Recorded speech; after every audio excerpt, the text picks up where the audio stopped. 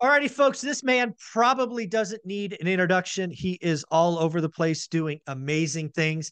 I think one of the best things about this guest is he is willing to look himself in the mirror and be honest with himself and you. And I say this because he just put out an interview or a breakdown of how he lost a couple of $1 million. That wasn't fun. That wasn't easy. And most people wouldn't have the balls to do it. We've got Ryan Pineda with us today. How you doing, buddy? What's up, man? Always good to see you. I appreciate that. What the heck, man? You're breaking social media. You're only supposed to post the wins, I not your know, dude. losses. What are you doing? I don't know, man. You know what's funny is that video was actually at WealthCon, and it was a presentation I did, and I was like, man, what do these 1,000 people need to hear? And I was like, I think they need to hear that, people struggle. It's not just all good. And so, the bigger thing is once you even get to a higher level, the struggle and the losses become bigger and bigger. Like it just Yeah, that's the game. yeah, yeah. Um, Again, I want to applaud you. I want to pat you on the back. Whatever it is that kind of maturity, self reflection was not only, I'm sure, appreciated by the audience, because if you are in the real estate investing game for the last 5 years, you had four really, really good years.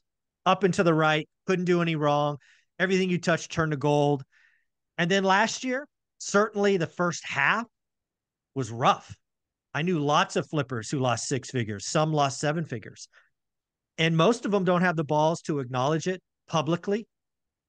They don't want to kind of take away the shine. They think it'll be a reputation hit, and it won't. I think you, at least in my view, and I'm sure others who followed for you a long time, have more respect from you now than even before, right? Because again, 4 years was easy. If you doubled or tripled down, it was easy. Um, that first 6 months in 2023, not easy. Lots of losses. The market stopped. And in that presentation, you really highlighted some lessons. So I think we should talk about them if you remember them. Yeah, no, 100%. And let me add too, it was also the second half of 2022. So I think for real estate investors, it's really been about the last 18 months that have been very difficult. Fix and flippers, especially because, I mean, a guy like me going into, this kind of fluke situation where they doubled rates faster than they ever have in history, Yeah. you're going to get hit harder than everyone. And I had like 50 flips going on. And so you have just bigger numbers you're playing with than everyone else. You're just going to lose more when something like that happens. But, also on top of that, even right now, like you're a rental guy. It's hard to find rentals that pencil out. If your Amen. whole game has Yes. been about just getting rentals, well, guess what? In a high interest rate environment and a high price environment, it's tough because rents have not caught up. Mm-hmm. So yeah, 100%. it's tough to be a real estate investor right now, but the good news is, I think we're finally out of it. Yeah. I think 2024 is setting up to be a lot different. And again, I'll find the video. I'll link it below because I think really people need to watch that presentation. I remember one of the talks, one of the points that really hit home for me. And it's really because I know you and your story, right? One of the things that makes Ryan Pineda is you have historically time blocked your when you work. Hmm. And outside of that, it's family time, it's all of that. You don't generally work weekends. Getting you after 5 o'clock is very rare. All of those things that really make you who you are. And one of the Hmm. things you had to acknowledge while working with your wife, while, oh, by the way, she was pregnant. Congratulations, your son, right? Was Yep, recently Judah. born. Yep, Judah was born, so congratulations on that. That's a whole nother story which we may touch on. yep. Um, you had to have a heart to heart because again, she lived the last 4 years of up and to the right. Husband's home at 5 or 4 or whatever it is. Doesn't do anything on the weekend. And in order for you to get through, 12 or 18 months, you had to change. You had to operate differently to Like get you're through looking it. to buy your first rental property this 100%. Year. I don't know what just happened there. Um, no, 100%. So yeah, and it's not even the last 4 years. It's been like the last 10 years together in marriage. I have been, the way I said I've always done it, and she'll Yeah. she'll be the first to testify that. And, at the end of the day, this last year was very difficult. And I had to work more than I ever have. I've had to I've had to like put out more fires than ever. I've had to fire, hire, do so many different things, shut down businesses, sell properties, just, all these things you don't really have to do, when you're in the accumulation stage. Right. So, you go to like your first defensive year, in a long time. And, what she didn't understand because I just wasn't communicating properly was that, hey, I'm not working more because I'm like over here trying to like be ambitious and Right. grow and like take us to the moon. I'm over here because I'm trying to make sure we don't collapse, you Right. know? And so for me, um, I just knew I'm like, look, we got like 100 employees. Yeah. I owe it to not only them or my family, but I owe it to them and everyone else to just give it everything I've got to make sure that everything's going to be all good. Um, and I've always said this because it's like, look, at the end of the day, even if things did collapse, I know I'll be good the next day Right. because I'll rebuild faster than, ever. You Right. can't take away skills. You can't take away relationships. You can't take away faith. Like, I know I'll be fine, but at the end of the day, I just had to bear down. And she was having a really tough time because I didn't explain that to her, and all she sees me do is working more and more and more, and she sees it as a sign of, man, this guy is going against the things he says are important, because he wants to just build this massive company. And it wasn't until we finally had a real sit down because we were starting to have some problems, and I was like, look, this is what's happening. I don't tell you every little thing with business. It's always been that way our whole marriage. She doesn't care to know. She doesn't ask me like when I get home from work, like, hey, what'd you do today? Because literally every hour, I couldn't even repeat what I did. I'm like, I don't know. My brain is like dead. I don't know. I can't even tell you what I just did for 9 hours straight. Um, because most people they have like one thing that happened that day and they're like, oh yeah, Right. this was pretty cool. I'm like, dude, every hour is on the hour with something. So, I explained it to her and I was like, look, this isn't about me trying to grow. Like, this is the situation we're in. We're Right. facing losses, we're facing lawsuits, we're facing this, we're facing that. Um, and unfortunately, I have to not only stop these fires, but I also have to make sure the business still operate and do the things we got to do as if they weren't happening. Right. Yeah. So yeah, it's a lot. Yeah. I think again, I think communication, especially as if a season changes with the significant other, in this case your wife, that will clearly be different going forward. You'll make sure to communicate more if seasons change, because that's what catches spouses and significant others by surprise, right? They don't really understand that suddenly there's 5 fires, right? They just, hey, yesterday was this, today's different. Is that fair? Yeah. Well, Yeah. and once again, right, it just depends like how much you and your spouse communicate. Sure. In terms of business, Mindy and I, like I said, we have not communicated about business very much for our entire marriage. And I think that's actually been really good for us because one, she's really just not that interested. Like she's like, I like the life we live. I know you love doing it, and I'm not trying to mess it up. Just do you. And You do so, you. yeah, and Yeah. so it's worked out great. And I'll tell her, when I'm going to start something completely new, and she's like, "Great, sounds good." But you know, we didn't communicate about this, and that's on me. I take full responsibility for not telling her that, yo, this is what's actually happening. I'm not trying to grow the business. I promise you. Yeah. Yeah, I like it. Well, another thing you talked about, as I remember correctly, is you had to make some hard calls on team members. And again, knowing you, calling them team members is probably oversimplifying. They're probably more like family to you. And Yeah, they had been with you a while. Uh, yeah, but something changed and they weren't carrying their water and you had to make some tough calls. yeah. One thing I've come to realize in business is that, nothing lasts forever. At the end of the day, we'd love to build the next Coca-Cola, but there are very few 100-year-old companies. In fact, there are very few 5-year-old companies. 4 out of 5 fail. There are very few 10-year-old companies. I think the stat is 9 out of 10 fail. And so, you start thinking about that, and then you look at the way the world is today. It's not like when we grew up where they're like, yeah, you're going to go get in with a company early on, work your way up. You'll spend 20 years there. That's not what it is. The average tenure in America is under 3 years at a job. Wow. So I've seen it firsthand where I'm like, you get into business, you're like, dude, we're going to be like doing this forever. And then something happens. And there's a lot of things that can happen to cause it, right? I mean, one could be, okay, maybe you as a business owner, you just don't do a good job and the business fails, right? That hasn't necessarily been the case. Um, One could be the business outgrows that person. That's definitely like something I'm having to deal with is like, man, okay, well, we're going to grow, right? And we're going to keep going places. So if you cannot grow with it, well, I'm going to have to get somebody else who can. And so that's a tough thing. Yeah. And it doesn't mean they have to necessarily like lose their job, but they may get demoted or, be stuck. They're not going to be able to keep progressing because they're just not good enough.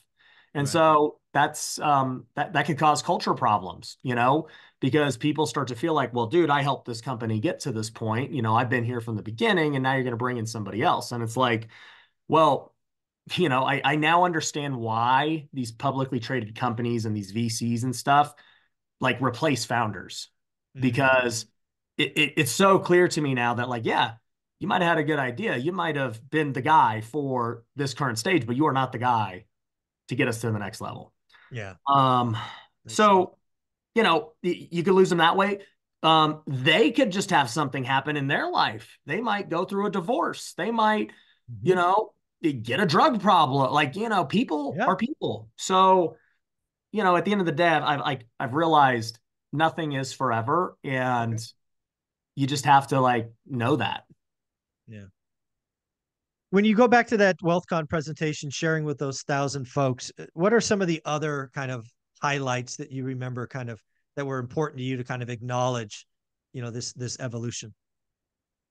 Um, I talked about the communication piece. I talked about how tough it was, letting people go.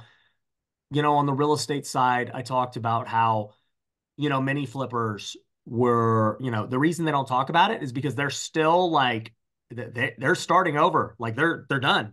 And Yeah. so, these are guys who were millionaires who are now done and they've got to start back from zero. Yeah. Um, I'm only able to talk about it because that ain't me. I'm still up to, I don't need anyone to feel bad for me. I'm doing No. just fine. Yeah. But No. Yeah. that's why I don't I wouldn't be talking about it if I was starting from zero and I was like at, Yeah. the absolute bottom. So yeah, I think that's kind of it. But the main thing I said with how I got through so many losses was that I'm grateful I have multiple cash conversion cycles for real estate. So Exactly. lots of people are simply, flippers only. And so they got to wait. Mm-hmm. They were thinking they were going to wait 3 to 6 months to flip the house and get the money back and everything else. And then that turned into 6 to 12 months. And so, all of a sudden money's not coming in. And guess what? 6 to 12 months later, instead of actually getting a check back, you're writing a check. Writing a check. Yeah. That's what Yeah. happened. Yeah. And, how do you write checks if you were expecting to make money? Well, you better be making money some other way. And Yeah. so for me, one of the things that helped was obviously I have multiple businesses, so that helps. But even just on the real estate side, um, knowing that, hey, we still wholesale and do novations. Like we have money coming in every month from Yeah. deals that are just brand new. Um, I have a big rental portfolio. And so what did I do? Well, I sold off, a few rentals. I probably sold off I don't know, $1 million of equity, to tap into to help Sure. cover the loss. And it's like, people are like, dude, I'm going to keep this rental forever. No, you're not. Like, Yeah. what's the point of a rental? It's an asset. And Yep. so why do you even have an asset? I Yep. mean, it's to make money. And, Mm-hmm. for me, those are like little piggy banks I've got all Sure. over the country. And I'm like, hey, I need the piggy bank right now. Let's sell that thing Yeah. and cover this loss. So I had rental properties, and it's only because of all these different cycles of how we make money in real estate that I was able to get through it. Yeah. I love that. Well, let's talk about Ryan Pineda, the brand, everything. If you were to kind of lay out all the income streams or businesses, would it be fair to say, as a complete outsider, that Ryan Pineda heading into 2024 versus coming into 2023 is less complex, more Yes, streamlined? Would that be fair? absolutely. Yep, way less going on. Yeah. And that was purposeful. Well, I mean, it is purposeful now after going through this year. Yeah. I like that. I like Definitely. that. Yeah. Yeah. I think acknowledging that, because I think, again, anytime you run a 10-year track record of everything's up and to the right, everything you touch is turns to gold, you can get a little fat, a little kind of stretched. Yep. And, you have that one hard season where you're going back to the piggy banks. It's like, hey, there are seasons in this, and let's do what we do really, really well. And I Hmm. think you're set up for that. Is that fair? Oh, 1000%, man. I've started a lot of different businesses over the last, call it 4 years. And, I've had success in a bunch. I have had not success, the opposite of success in others. I have sold businesses that have made profit and, were successful and it just wasn't worth it anymore. Or there was, something that maybe not want to really, see myself doing that the next 5 years or whatever. So, at the end of the day, I think my life is so much more streamlined these days. It's like I really have, you know, three core pillars of what I'm doing at this point. Um, one's obviously real estate. And, I'm going back to actually my house flipping wholesaling company for the first time in years. And I'm reinventing that business. And, this is like the biggest reinvention I've ever done in literally my career for that business. I mean, it's been pretty much the same business the last 8 years, and it's been very hands off. And now it's being reinvented to something that can be, very massive. So I'm excited about that. Um, then we have the education piece, and I have multiple businesses in the education world, but the cool thing about that is they all follow the same model. You got to be really good at teaching the subject at whatever it is you're doing, right? And so we have education for real estate, we have education for social media, we have education for business. Um, and so we have great, programs, and then we're really good at, building funnels and sales and marketing to get people, in the program. We're good at throwing events. And so, obviously the education side, I love it because we help a lot of people, makes a lot of money, and it leads to a lot of opportunities with investments and deals and all of that. So, that's the second pillar of what we do. And then, the third pillar of what we do is just what I would say is the social media front, Mm-hmm. you know. So the social media side of things is just all about, you know, content and media and building everything on that front. And you know, we're always trying to get better at that. I'm building um, my employees up underneath me to be their own brands and own faces and playing the long game with that. And it's exciting. Yeah. I think one of the things that is should be known by folks, if they don't, I'll put it out there, is these three pillars, they all cross pollinate, right? When people hear pillars, they may think they're individual, but the way you're doing it and the way it is working, they all feed on each other. There's all cross pollination. Somebody comes in one, they could be part of the other. And that is really where you get maximum leverage. It's really well done. Yeah, thank you. It's interesting. I have lots of things I want to do, still that are not necessarily cross-pollinating. Well, I guess social media cross-pollinates everything, but Sure. with the education, the real estate and everything, not as much. But it's I have the discipline this year to say that no, at least as of 2024, we're Right. really gonna just optimize and just do these things super Yeah. well. And does it mean I'm never gonna start another business? Absolutely not. I love entrepreneurship and I love Yeah. starting businesses, and I know I will again too, but it's like, hey, this year's about, Not 2024. not 2024. So let me go. I told you this in the intro that I was going to spring this on you. I believe this is your superpower. Um, it also might be part of what caused the pain in the last 12 or 18 months. But I think your superpower, watching from the outside and knowing you, a millimeter deep, is delegation. Mm, And you could take an idea, you could take the inspiration, but you are very comfortable my words, not yours, giving it to someone else, right? You hire that next level and you trust them to do their thing. And um, that's a superpower, I think. That's certainly one I do not have. What do you think of that? Um, no, I love it. Yeah, a lot of people have told me that. I was on my friend Omar El Takori's podcast recently, and he was like, "Can I tell you what I think your superpower is that you don't even know?" And I Hmm. was like, "Are you going to say delegating or what?" Oh, Because okay. a lot of Everybody does. people, All right. a lot of people say that, and All right. I guess a lot of people struggle with it. Yeah. For me, it was always a natural thing, just because I wanted to play baseball and also make money, and I couldn't do both. And so I Uh, learned at a very young age in my entrepreneur career of like, well, I guess I gotta just like hire people if I want to do both. And so I never was like, well, it's only one thing or the other. It's like, got no, it. like there's a way to do it all. I just need more people. Like it was obvious to me. Okay. So I do think I agree with you on that. But Omar kind of even framed it in an even deeper way. He's like, I think what you are is a productivity expert. And Ooh. I was like, okay, that's an interesting thing because delegation fits, underneath that. But, Yeah. that now starts to cover the other aspects that I've been talking about with Wealthy Way and everything with, hey, time management, Yeah. doing the most valuable things, focusing on the things that are going to make the most impact and create the most revenue, identifying the priorities and how you're going to, reach that. That's all in the realm of productivity. And I was like, man, maybe I'm not like a business guy. Maybe I'm a self-help guy. I don't know. Maybe. Actually, I think Omar's onto something. I think that is a better framing because I don't Yeah. think it's delegation to just like, hey, it's your responsibility. I'm going to hold you accountable. It is about being productive and doing. I could see that. I think Omar is onto something. So shout out Omar. Um, let's switch it up a little bit. You put on an event, I believe, every quarter. Hmm. You've had the biggest of big names out there. Why don't we talk about how did WealthCon start? Like, where was that idea? When did it start?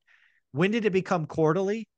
And man, it's 1,000 people strong now. So let's just talk about the event.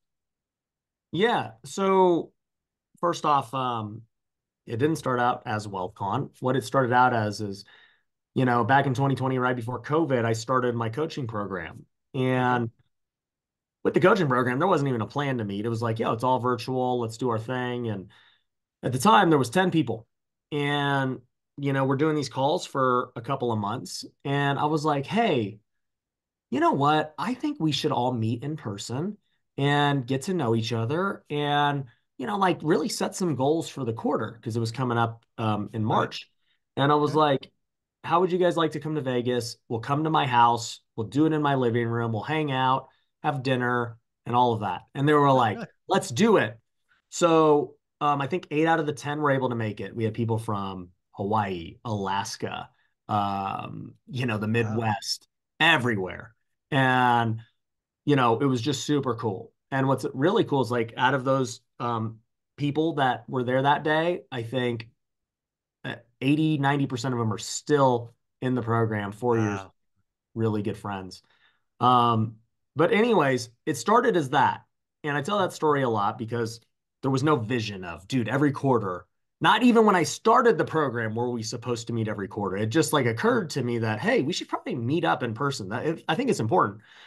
Well, as we know, COVID hit, and we went in lockdown and everything else. And then when things opened back up, I was like, hey, let's meet up again. People are able to come out. Let's go. And so we met up again, like at the end of June, and that ended up being our second meeting. And I was like, all right, how was the quarter? Everyone's doing good. The program's bigger now. This is great. And then at that point, I had this office that I'm in today. And so we met in the conference room, not my house. And then, the next quarter, it just became like expected because at that point, they were like, well, yeah, we meet every quarter. That's what we do. And I'm like, That's what that we is do. what we do. So, Okay. um, the next quarter, we meet in the office again and people are loving it. But this time, the program's getting bigger. And I'm like, I don't think the office can hold this anymore. And Right. so, the next one coming up, I was like, I'm gonna have to like actually get a venue. And so, I ended up getting this venue downtown that was free, that could hold like 100 people. And I was like, all right, it's gonna be great. So, we get this venue, and we do this great mastermind. There's no speakers. Like the whole time, it's just like a pure mastermind. It's me, Yeah. it's the students presenting, it's everything. And after we do it downtown, I'm like, you guys want to go out for drinks? And they're like, yeah, because we're just downtown. And so we go out to the bar down the street, and like everybody has a blast. And I'm like, all Oh, right, that was cool. So then the next one, we do it at that same place, but this time we plan it. We're like, yeah, okay, so we're gonna do this downtown thing. It's gonna be sick. And then, I rent out this bar. People are like, dude, this is awesome. So then the program gets bigger. It just keeps growing. And right, by the way, I never advertise or sell tickets to this. It's strictly for the students. right. And at this point, that location will no longer fit us, and I'm gonna have to go get a hotel. And so I started Uh, looking at prices of hotels, and I'm like, dang, the Strip is expensive. expensive. I tried that too. Yeah. Crazy. And so we finally get this quote from a hotel downtown called the D, and it's like 50 grand for a couple of days. It doesn't ever even make sense to do it for just one. Right. You have to do it for two. And I'm like, well, if I'm going to do a 2-day event, it's going to cost me 50 G's. I might as well like sell some tickets to it, try to Sure. like cover my cost at least, and then people can meet the students, and maybe they'll join and whatever. There was like no pitches or anything. And so we do this first one at the D. There's like 200 people or something, and it's great. And it's the first time I ever got speakers. I had my buddy Steve Train come. I Hmm. had my buddy Chandler David Smith come. My buddy Kong came. Yeah. There's like Yeah. 3 speakers, All right. and it was great. People loved it. It was a 2-day event. There was a lot of teaching. The students still were presenting at that time. I think we had like 6 student presentations that were really good. And Hmm. then we would go downtown and party. So, we did that for a couple of times. Then we outgrew the D. So we go to the Sahara. And the Oh Sahara yeah. can fit like it's still like close to downtown, but we're Sure. making our way up the strip Right. towards, having made it. Okay. So we're on the Sahara. We're almost there. And I think the Sahara could fit like 300 to 350 or something. And so, we end up doing a couple of events there. And, I'm getting better and better speakers too. Brad Lee comes, and my buddy Carlos Reyes. And, people are loving it. Then finally, we do that twice. So, like, it's basically, I had this pattern of I do 2 at a venue, and then we level up to the next venue. That was like the pattern. So Okay. then we're going into this next one, and I'm like, dude, guys, we were gonna have to actually go on the Strip, and we're gonna have to pay big bucks. We need to like do Yeah. this. I was like, who are we gonna get? And I had texted my buddy Hormozy, and at this point, Hormozy, people obviously knew who he was, but he wasn't as big as he is today. And I was like, hey, I'd love for you to speak at the event. We're gonna get the Mandalay Bay, and it's gonna be epic. And him and Layla are like, yeah, we'll do it. I'm like, awesome. They didn't charge anything. They're like, how long do you want us to speak? I was like, literally, you guys can speak as long as you want. They ended up speaking about 3 hours. And Mm. Layla did an amazing presentation for like an hour. Alex did one for an hour. And then I interviewed both of them on stage. And that event, we had about 700 or something, and it was epic. It was just like, it was a whole different level. It was like, wow, Mm. these events are now becoming like Yeah. next level. A thing. Yeah. Yeah. Yeah. Yeah, and at the time, it was still a real estate only event. It was called Future Flipper Mastermind. That was what it Mm. was still called, even though it was like an event. I'm like, I don't even know how this happened. It literally happened in just like Yeah. 2 years. Wow. So then going into 2023, we're like, okay, well, I mean, now the bar is pretty high. We're going to have to do this. And, as I went into the year, I was like, okay, I'm starting to be known for the wealthy way. And I think we're going to have to rebrand our companies around Mm. wealth. And so I rebrand all the businesses, Right. and, Future Flipper becomes Wealthy Investor. And, we create all these other wealthy businesses, and, Hmm. create this idea of Wealth Con. But, in January, I hold what was called the Tyke Summit, which was the first ever real estate and crypto event because I had my NFT project Tykes, which Mhm. was ultra successful. And I was like, look, I want to hold the biggest ever real estate and crypto event in the world. Okay. And we ended up doing that. There was over 1,000 people. The event was sick. It Mm. was 2 days. People loved it. Then, going to the next one, we're like, what would happen if we held one out of state? We've never done it out of state. Let's try it out. And so the first ever WealthCon, I was like, what am I going to call this event? Because it's not going to be the NFT event. So, Mm. and it's not the Future Flipper Mastermind anymore. What's going to be the name? And I was just like, I don't know. WealthCon sounds pretty tight. And so it was literally Great like, name. there wasn't a lot of thought put into it. It was like, all right, WealthCon's a good name. Let's roll with that. So then, we do it in Hollywood. Once again, over 1,000 people. It was great, but I'll say it was much harder on us to go out of state and bring the staff and Yeah. logistic. It was just harder. And there was a lot of things in Hollywood that made it even more difficult for the people. Like they couldn't handle lunch and stuff Mm. because they're just not used to that many people and, just this one area. Yeah. So we ended up going back to Vegas in July, and we did the Mirage, and that was our biggest one ever. I think we had like 1,300. And looking back at it, I now realize I was like, dang, dude, that one was stacked.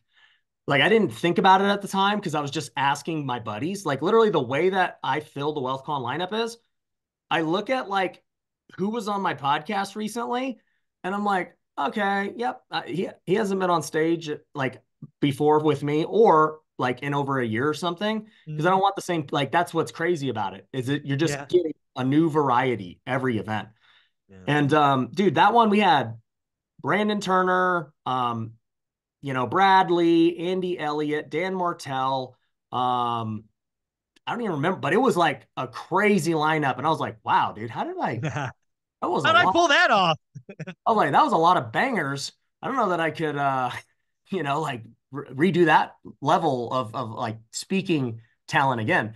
But, then we ended up doing the next one at the M Casino, which was like, I'd literally made my way. The M is, for those who don't know, in all the way South Las Vegas, Yeah.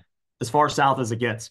And it's super sick, super nice. It's just not on the strip. So we Right. had worked our way literally from downtown Vegas, which is all the way up north, to the end of the strip. And it was like, wow, we like literally just we did. And the M was great. We had Ed Milet and Yeah. a bunch of I other saw that. people. And we're back at the M for this January, which we got Tim Tebow Yeah. and Thatch Nguyen and so the speakers are still great. And I'm Yeah. actually right now in the process of planning out April's because it's just you're always planning for the next one. Yeah. Yeah. If somebody wanted to go to it, I love Thatch Nguyen, Tim Tebow, and other speakers. Where would they go to get their tickets? Because I know it'll sell out. Where would we send them? Wealthcon.org. Wealthcon.org. Go check it out, folks. Um, I love all of that. I think we talked about on your podcast. I'm hosting my first event ever because we hit 50,000 subs. You're right. Vegas is crazy expensive. Everything seems to cost from venue to video to food to just all these other extras. So it was fun hearing your story, how you went from a free space all the way up to the Mirage and ultimately out to the M. So yeah, I think it is not cheap to hold an event in Vegas. That's for sure. No. So you already held yours, right? Or are you still going No, to hold? February 17th and 18th, President's Day weekend. Yep, all Hmm, sold out. We sold out VIP and general admission. But yeah, 300 people. We're doing our first event with 300 people. nice. Where's it going to be at in Vegas? It's at the Blind Center, so off the strip. The Blind Center obviously serves the visually impaired of Clark County. They do a genius idea is they rent their space out on Saturdays and Sundays. Hmm. And I rented the entire space, even though I didn't need it, so I could give back because it's obviously helps them fund the business. Yeah. And we're putting on a concert. They have their own house band called the Blind or the Broken Spectacles because it's a blind or sight impaired singing. So I'm buying everything they have to support the Blind Center, and No, that's yeah, amazing. I love should it. be a lot of fun. One of the things I do want to talk about is again, I'm an outsider. I watch what you're doing. It seems to me you started something in 2023 that you're passionate about, didn't talk about a lot, but I think it's going to be a big part of your future. And that is something I've heard you call Wealthy Kingdom. Mm-hmm. What is it? What, where's it at? And where's it go? Yeah. So, Wealthy Kingdom is, like I said, one of our education arms. But, we're in the process of becoming a nonprofit. So hopefully, fingers crossed, it all gets approved. I don't know how long it's going to take. We've submitted months and No months. idea. But yeah, essentially it is a place for Christian entrepreneurs. Essentially how it started was I've been in Bible study with other business people for the last 6 years. And I've held it, in my offices and at my house and, all these other things, literally every week for Mm, 6 years straight.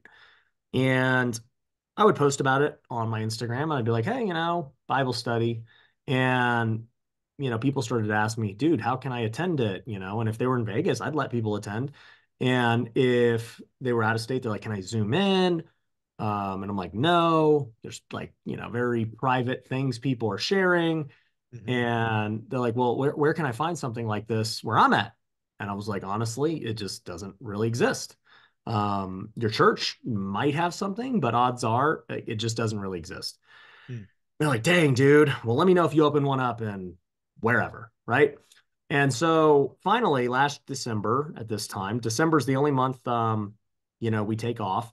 And, we just kind of do it to plan for the coming year and rest and everything else. And Mhm. um, I met with, the people who have been attending it for years, our top like leaders. And I was like, guys, so what do we want to do this year? Do we want to, you know, we're just thinking from the Vegas perspective. We're like, hey, do we Sure. want to like go on some trips together? Do we want to like what studies do we want to do? How do we want to do it? And they were like, well, yeah, we need to do X, we can do Z, yada, yada, yada. And then like it just occurred to me as we were talking, I was like, man, we just need to go big. And they're like, Mm. what do you mean? And I was like, we need to go nationwide. This isn't about us anymore. Ooh. Like, we need to quit thinking about this from just our perspective because it's going to be super easy for us to like create this curriculum and then give it to leaders all across the country. We already have massive, community of students in all these different programs and they tell me they want to do it, they just don't know how. Right. Well, we have the curriculum and we're attracting the people in those cities and we're funneling them into these groups. And we already know we have reliable leaders because these people have been in my programs for years. We're already like ready. It's just Mm. a matter of saying yes. And so it became clear at that point. I was like, you know what? We're going to do it. And it didn't have a name or anything. I was like, but we're just going to launch these Bible studies and I'm going to figure out what else I want to do, how it's going to, sustain itself. What's it going to look like? How much will it cost? And all that. How are we going to train leaders? How are we going to hold them accountable? Who's going to be the head pastor? All this stuff. So I figured all of that out, in the coming months. And I got prepped to launch. We started to train up leaders to be able to launch their Bible studies. And Mm. um, I think it was like in June that we officially launched. And man, this year we started 50 Bible studies nationwide. Wow. And we went on mission trip to Mexico. We did some other cool things as a group. We had weekly calls together virtually as a group, and it was amazing. On top of that, we started incorporating it into WealthCon as well. This year with WealthCon, I started to do something, and it was all part of the same thing. God just called me to be more bold, just on social media and events and in my business and everything else. And I was like, hey, if anyone wants to pray, we're going to just pray in the morning on the last day of the event. And I was like, it's going to be early because the event starts at 9. So come at 7:30. We're going to go into the little breakout room. And if you show up, we'll pray and let's do this. And, I don't know if people are going to show. I'm like, maybe like, I don't know, 50 people show up or something. It's early. People like are out late the night before. It's Vegas, baby. Yeah. Yeah. I'm like, I don't know how many are going to do this. Kid you not, 300 people showed up at 7:30 in the morning. And I was like, dude, all right, well, We're going to the big room. I was like, the room could fit 300. It was packed. But I was Yeah. like, well, now I have to like give a sermon. This isn't just like me thinking I'm Yeah. just going to pray anymore. I'm going to have Yeah. to give a sermon and talk to everyone and then pray. And so like out of nowhere, Uh, I start giving a sermon and sharing what was on my heart. And actually at that one too, we had not launched Wealthy Kingdom yet, but I was like, hey, this is what we're about to do. This is yeah. what we need to pray for. And for anyone here who wants to lead a group, raise your hand. And so that's exactly what we did. And it was crazy. So, yeah, it's funny because it kind of happened the same way that the original WealthCon happened of just, I was Right. like, "Whoa, that was weird. I can't believe it was like that." So the next one, I was like, hey, we're going to do it again, 7:30. Well, again, like 300, 400 people show up. And somebody's like, dude, we should get like a guitar and stuff and do some worship music and like have a true service. Mm. We'll do some singing, we'll have a sermon, we'll pray, and like, let's do a legit service. And I was like, guys, you know what? We're not going to just get a guitar. If we're going to have a legit service, we're going to have a legit service. We're going to just Mm. make it part of the event. It'll be on the main stage, and I'm going to get the best of the best. And so they were like, let's do it. So Mm. this last WealthCon, it was just part of the event. And I had my buddy Jordan Feliz, who's like a world-renowned Christian singer, come lead. And my wife put together a band. We had like 8 people, Mm. like full-on rock concert. Nice. And then I got my buddy Tim Ross to give a sermon. He has the biggest Christian podcast in the world. And it was crazy. And that was like the highlight of the event. Uh, and I told everyone it was optional. Like I was like, hey guys, just so you know, like this is going to be, on the last day at the beginning. If you don't have to attend, the normal stuff will start back at 10:30. But if you want to come at 9, this is what we're going to do. Cool. Well, everyone came and it was nuts. It was easily the highlight of the event. And so now it's just a part of WealthCon. Like these things Mm. just keep becoming part of it. Yeah, I mean, all those stories I hear from you, you get an idea, you see a need, you lean, and you just keep going forward, and you keep executing, you keep learning, you keep improving. So it makes total sense that they're kind of cross pollinating and tying together. We're right near the end of this, but I'd be remiss if I didn't talk to you about what's got Ryan fired up about 2024. 2024 seems to be a very different market, leaving 2022 into 23. 24 appears to, at least today, to be different. What's got you excited? Well, I'll tell you, looking at it, I've never been more excited for a year than I am for this coming year. Wow, really? You've been doing Yeah. this a decade or so, and you're okay. All right, tell me why. I like it. Well, I'll tell you, it's like there's only been a couple times in my life where I felt like I had um, crystal clear clarity and Okay. like I had something new that I just knew Mm, was going to crush. And, I'll tell you, like, so in 2015, when I learned about flipping house, like, so I learned about hard money loans and stuff at the end of 2014. And I yep. knew going into 2015, I was like, I'm about to crush. Mm, Like, this is what I've been searching for. There was no proof that it was going to work or anything, but I just knew. And yep. then that was the start of what everything became. Mhm. In 2020, I get this idea about social media and everything else. And like 2019, I'd already been thinking about it and like kind of prepping and researching. And then COVID just really like amplified it. Yep.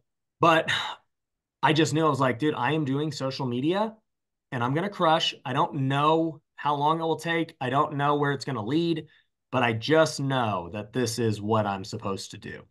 Okay. So, it crushes.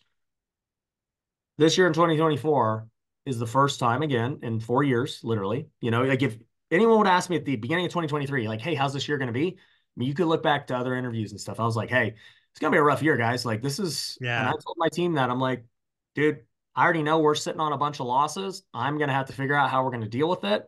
The market's going to suck.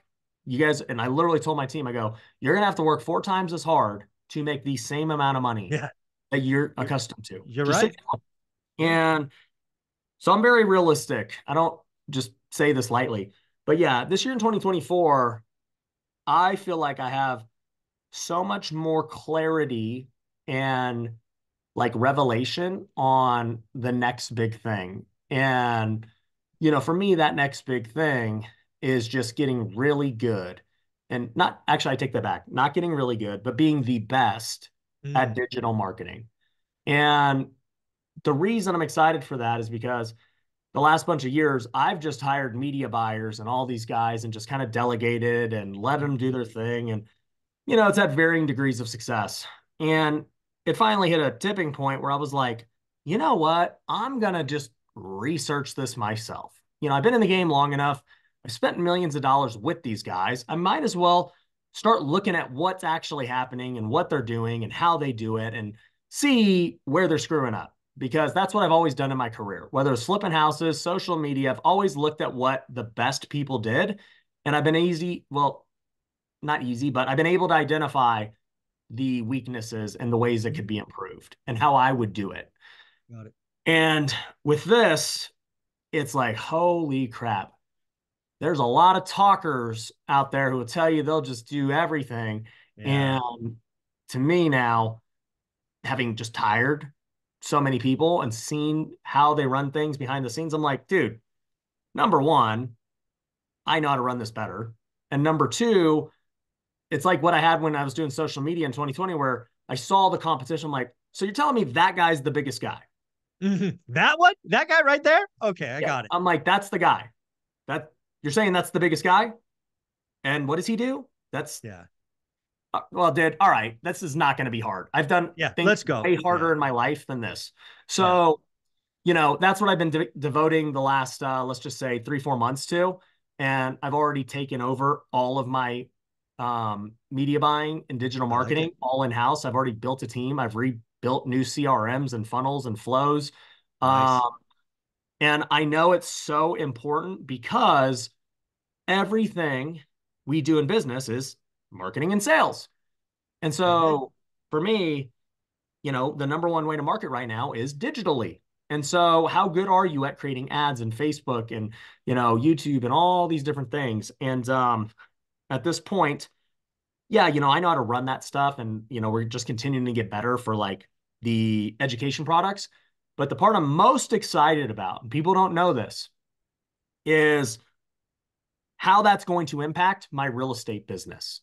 People have Yes. no idea how massive this is going to be because all these real estate investors have no idea about any of the things I know about Yeah. digital marketing for like online products. It's just not used because it's just like a totally different skill set that online marketers and these guys have been doing for a long time. I'm going to take that I to like it. the real estate investing side. And so for me, one of the big changes and shifts we're making, like I said, we're going to go through the biggest shift we've ever gone through in my real estate business, Hmm. is we're going nationwide and we're going to be wholesaling nationwide. And I get kind of like, I start just laughing thinking about the numbers because it doesn't seem like it can be true, Hmm. but it is. And I just, it's just a matter of doing it. But Hmm. like, you know, right now in Vegas, we've run TV commercials for 4 years straight. And that was a big risk. And obviously it's paid off.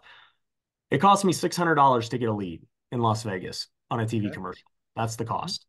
And it's highly competitive. You have to be really good at sales Hmm. to get the deal, even with that high quality of a lead. Dude, I can get leads all over the country in less competitive markets where the sale is freaking easy for $20. Oh, wow. And you start thinking about this and you're like, holy crap. Like, I'm about to That's take everyone's cookies because I know how to create these ads and funnels and generate all these leads. And my team now has the capability to actually wholesale nationwide and be able to capitalize on them. And so, like, the opportunity is so massive on the real estate side, just in mm, that front, but also being able to use the skills to raise capital and run funnels and ads for raising capital, which I've never had done before. And, mm. different things like IRAs and everything else that are such easy ways to raise capital that, it's just like my mind, it felt like it opened up a new thing that Yeah. I'm just like, holy crap. Like I said, I've only had this happen a few times where I'm like, Right. hard money, duh. That's what I needed. Social media. Okay, I know Uh, social media yeah, was a thing, but I now see the process. Like I can see how you have it succeed. right. There's a Right. clear template and blueprint to having success. And then this is the next iteration in my business career for me. That's awesome. Well, we're going to wrap it up right there. There's so much other things we could have talked about. If somebody wanted to follow your journey in this year that you're going to crush, where do we send them? Man, just Google me, Ryan Pineda. Whatever pops up, pops up. But yeah, YouTube, Instagram, TikTok, you'll find me. You want to work with us, you can go to ryanpineda.com and we got just kind of all the stuff there. There you go. Ryan, you're amazing, man. Take care of yourself. Thanks again for being here. Yeah, thanks for having me.